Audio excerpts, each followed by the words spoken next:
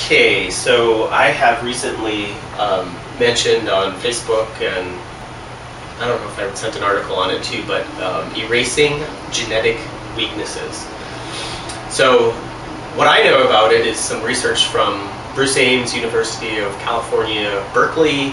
He's a PhD, he's like 80 years old, and he has documented, last time I checked, 50 plus different genetic weaknesses that he has identified by looking at the rate of enzymatic shifting, enzymatic metabolism. So the analogy or the simple explanation of that is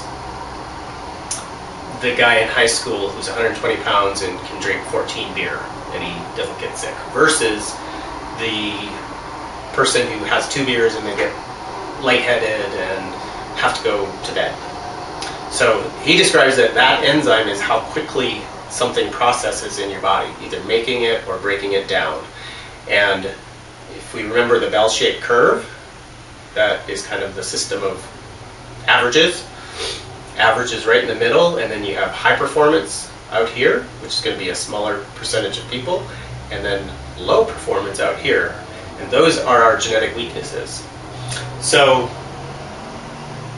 we can identify, and with kinesiology, we can do this really easy versus doing some, really expensive, fancy lab test genetic analysis.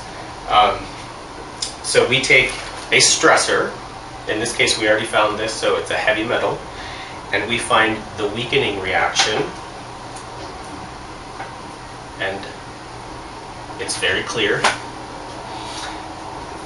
Then how we'll scan for the genetic weakness, and really you can just pretty much count on that you have a genetic weakness. And so it's going to be to your benefit to identify what's going to help that get back to a more average. And I'll finish that explanation in a sec. So here's the myriad of B vitamins that we use to check this. And so we're just scanning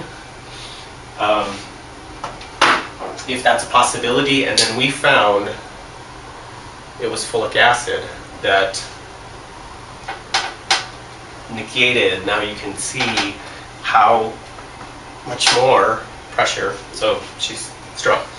So the enzymes that function to create the pace of making something or breaking it down are accompanied by a B vitamin.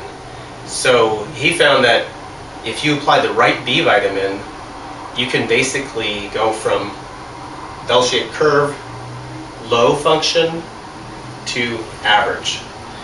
And if we just apply that basic information, I just wonder how much of the genetic factor, and such a simple process, how much of the genetic factors that we see can be completely erased just by his research.